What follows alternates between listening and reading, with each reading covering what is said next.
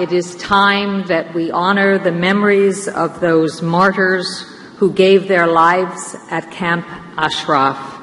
And it is very sad that this is the occasion that brings us together today.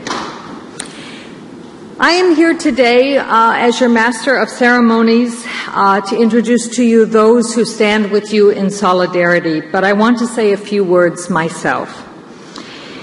We saw and witnessed what can only be called a foreseeable massacre that occurred at Camp Ashraf on September 1st. Those in this room, those who stand with you, have known all along that those who are in Iraq, members of the Iranian resistance in Camp Liberty and at Camp Ashraf, were in fact vulnerable to the kind of massacre that occurred. It was not the first such massacre, it was indeed the third. We have lost 52 precious lives. It is time for us to stand and say, we will not lose another life.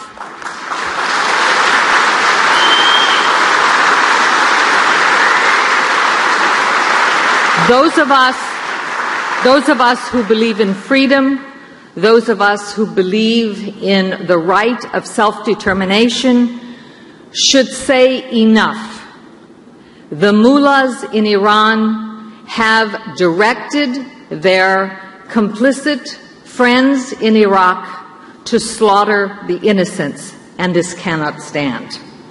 But it is not just the summary execution of those 52 individuals, but also the kidnapping and hostage-taking of 7 others from Camp Ashraf that we are here to protest today.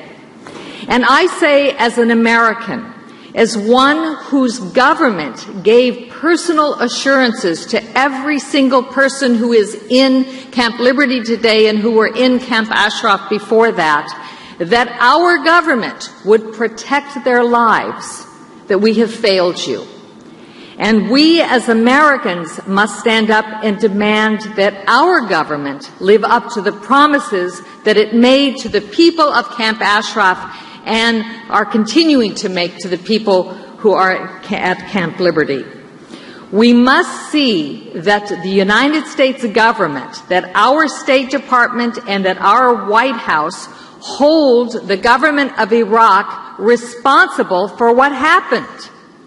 It is not possible that troops could have come in and gone by the hundreds of Iraqis who were there in the military forces in Camp Ashraf for the slaughter that occurred on September 1st to have taken place. It is not possible that the Iraqi government was not, at the very least, complicit in that terrible action.